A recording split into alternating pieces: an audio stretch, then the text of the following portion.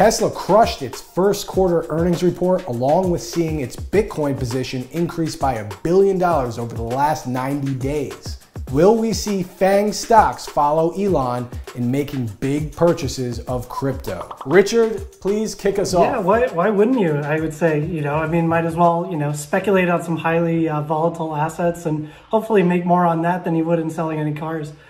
So, if I look at the FAANG stocks, I think a lot more are going to consider it. I don't think the FAANG stocks will do it, but more and more financial companies, I think, are going to look at the balance sheet and say, if it's big enough, maybe we take a little allocation, put a little bit into that.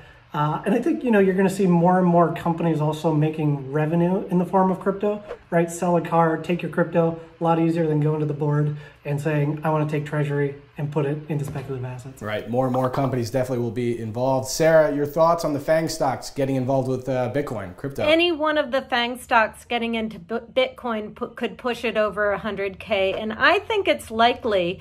My bet would be on Facebook, which has already developed its own cryptocurrency, but it's been criticized for DM. And some people speculate that Facebook might make a play in Bitcoin to give it more credibility and help them move more quickly in the space.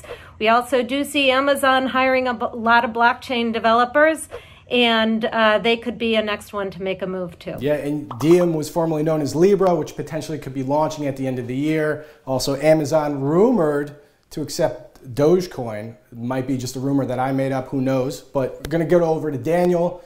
Your thoughts on this? Yeah, absolutely. I think, with Tesla investing about $1.5 billion into Bitcoin, if you think about it, Tesla has $19 billion in cash or in cash equivalents. So that's about 8% or so. And if you think about that in terms of, fractions, that's 1/12. So imagine a month worth of cash, right? With Tesla taking that into an investment, that's a significant investment for Tesla taking that lead. So, if you look at the FAANG stocks, with the exception of Netflix, they all have about $60 billion plus of cash. So this is a great opportunity for them to go into this space. They're probably not going to do it to the same level of Tesla, but we're going to see more kind of introduction into the spaces with the other FAANG companies. Yeah, absolutely. Tesla sold 10% of their Bitcoin to prove its liquidity versus cash, to be noted. Stash, your thoughts on this? I think everyone here is in fantasy land, to be quite honest. I mean, if we look at Tesla as a comp, I mean, they lost $200 billion in market cap and 25% since their Bitcoin investment.